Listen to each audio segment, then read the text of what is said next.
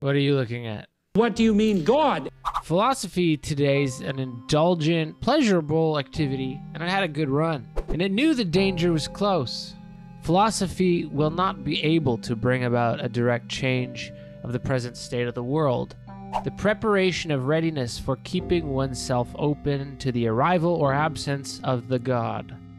What do you mean, God? The experience of this absence is not nothing, but rather a liberation of human beings from what I call the fallenness into beings. You're looking at the God's iPhone 100. But philosophy is dead. And what takes the place of philosophy now? Dead. Cybernetics. Dead. Capitalism, media have been stopping us from our updates. We have rerouted all contemporary thought through image machines, digital encephalization. Dead.